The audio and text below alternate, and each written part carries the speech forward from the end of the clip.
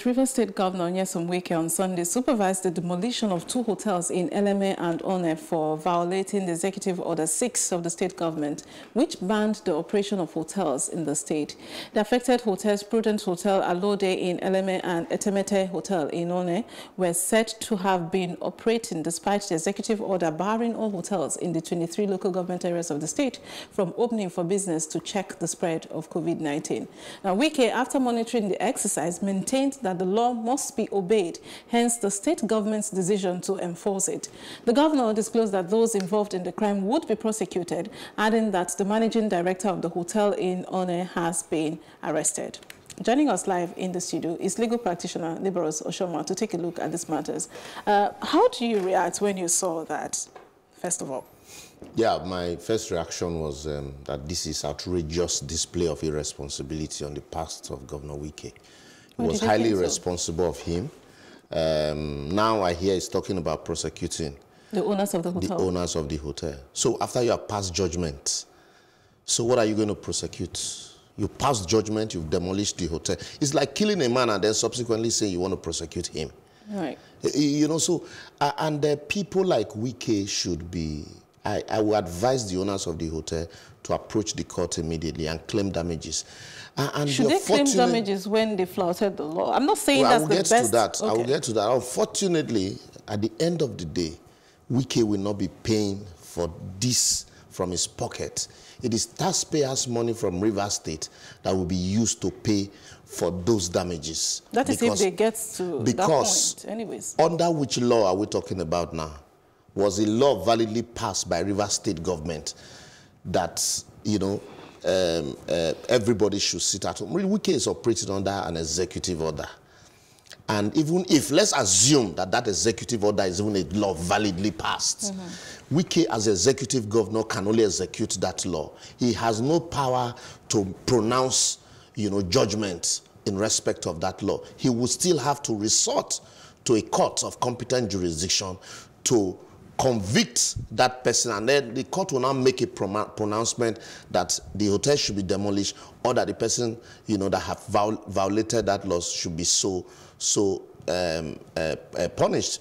Be that as it may, an executive order has pronounced by the Court of Appeal good enough. Even the judge that made that pronouncement, I was part of this, the hearing of that case, in Faith Okafor and Governor of Lagos State, was from Rivers State. It's from Rivers State. Biobele, God's will. And then the court heard, because the law is what the court says it is.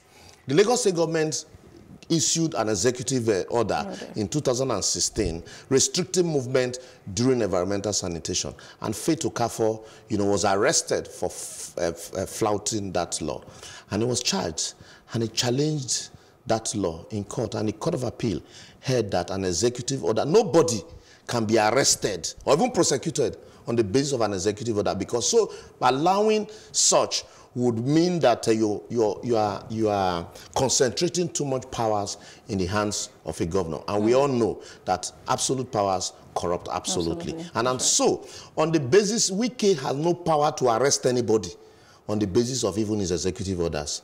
The worst he can do is compel or plead with people to obey. Yes, it is good for people to obey rules and regulation, being a governor.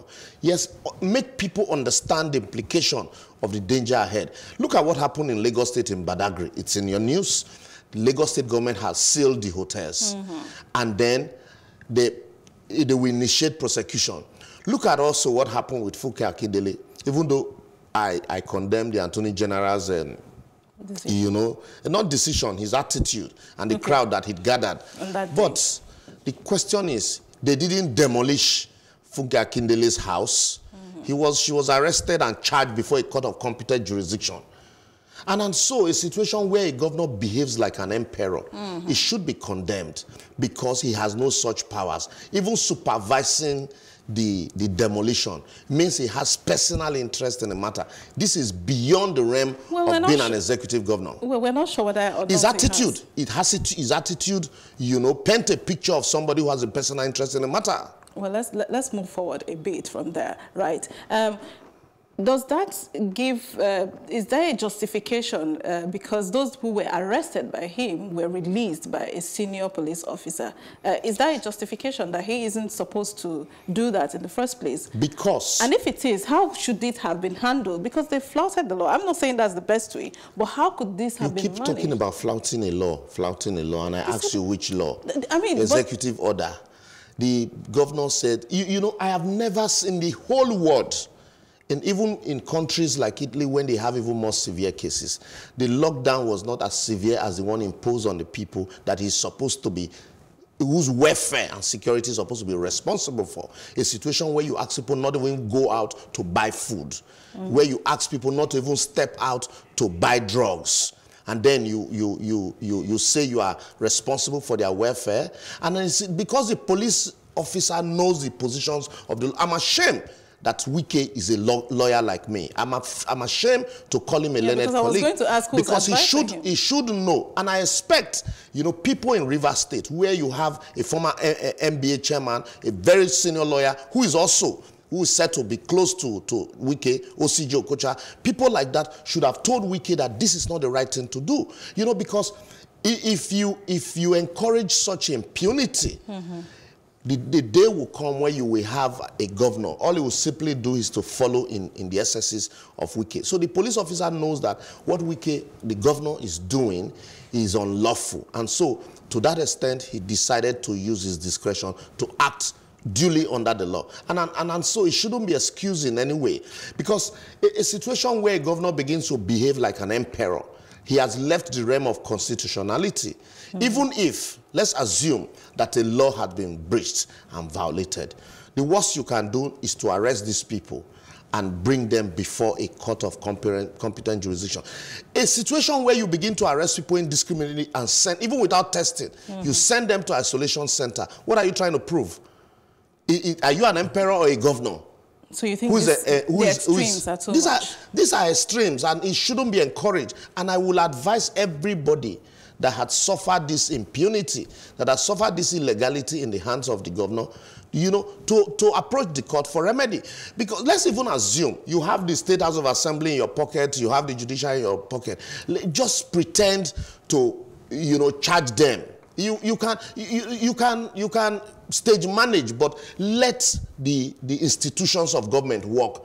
A situation where we are trying to build institution, then you're encouraging a strong one man to be stronger than the institution. So what are we trying to prove? Now you have demolished the property, you say you want to charge the owners of the property. Under which law? To which court? And so, for me, I feel ashamed today calling myself a lawyer, you know, in the mode of Governor Wike, and then you look at yourself, because people will point accusing fingers. I expect he's a lawyer. And the world is watching. With a click of the button, people know what is going on around the world. And then you see, you know, a governor supervising the demolition of a property without a court order. The question has been asked, has Wike ever done business before?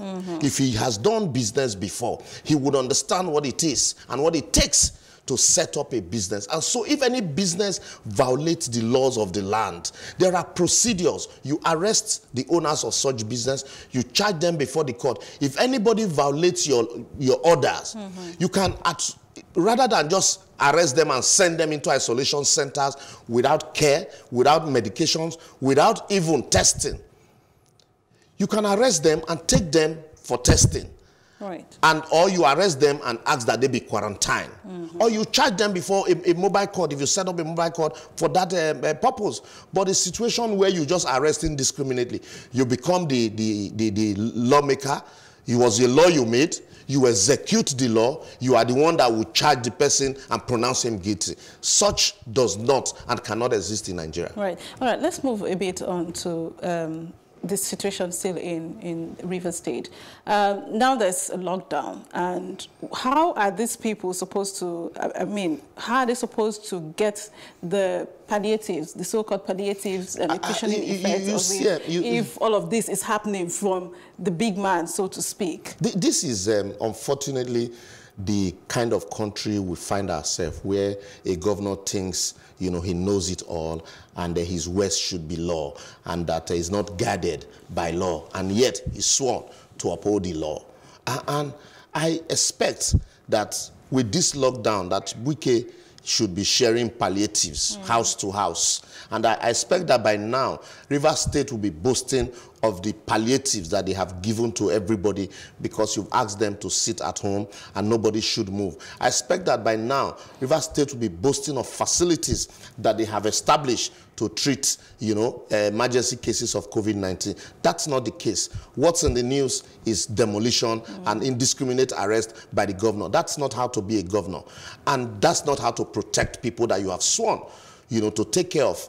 You ask people to sit at home. There are essentials. World over, there are essential services. Right. There are medicals are essential. Feeding are essential. That is why some of us have argued that hunger is a worse virus than COVID-19. So, to that extent, allow people to access food.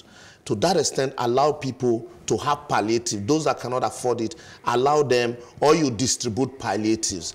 Is the governor, is it not an irresponsibility on the part of the governor that you ask your people that you're supposedly protecting to sit back at home, and yet you have nothing for them, and those that even bother to step out to look for something to eat, you arrest them and throw them into the stadium, you call a quarantine center with no testing facilities and no food. And what if these people die of hunger? And so I think our leaders, I'm ashamed to call him a leader now, our rulers, because he's behaving like a ruler.